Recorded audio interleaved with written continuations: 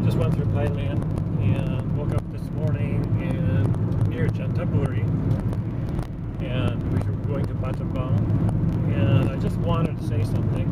And I'm in Cambodia. It's really pretty here, and I feel really good, which surprises me a lot, but I feel really good for some reason about being here. Whereas before, when I was thinking about it, I was really scared.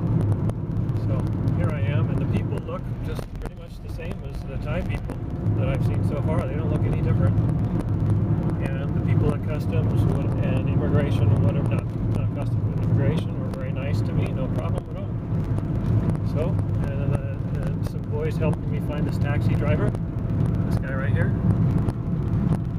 And I think I'm getting a decent deal. $13 US cash to drive for about an hour, and then of course he has to drive back.